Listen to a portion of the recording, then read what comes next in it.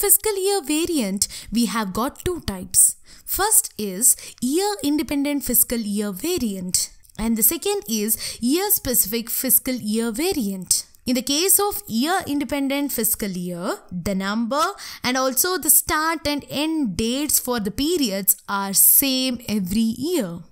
And also under this, we have got two more types, that is calendar year and non-calendar year. So what does this calendar year means? Calendar year means numbers and the start dates and also the end dates are same and follow the calendar year. That means January to December. For example, if I take US, it is January to December. For the financial year 2017 for US, it starts from January 2017 and end on December 2017. Similarly, for the financial year 2018 also, it starts from January and end on December.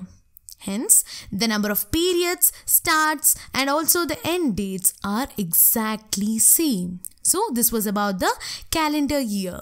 Moving on to non-calendar year. What does this non-calendar year means? In this case, the financial year that do not follow January to December pattern. Yes, it does not follow January to December. For example, India, it is from April to March. Here also, you can observe that for the financial year 2017 for India, it starts from April 2017 and end on March 2018. Similarly, for the financial year 2018, it starts from April 2018 and end on March 2019. Hence, number of periods, starts and end dates are same.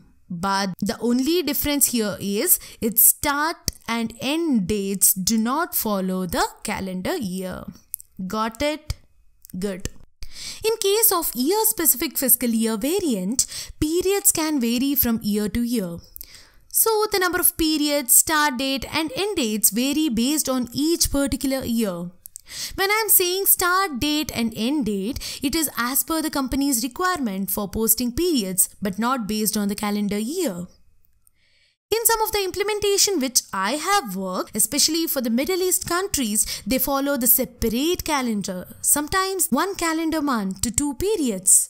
On such cases, we use specific fiscal variant. Yes, only on such cases we will be using that year-specific fiscal variant. Another example I can give is the leap year. Yes, that is leap year. Whenever for the leap year, when February has got 29 days instead of 28 days, on such year we use this year-specific fiscal variant. Yes, on such years we will be using this year-specific fiscal variant. So guys, I hope you now have a clear idea as what is fiscal year variant. So let's do the configuration of this in SAP system in our next video.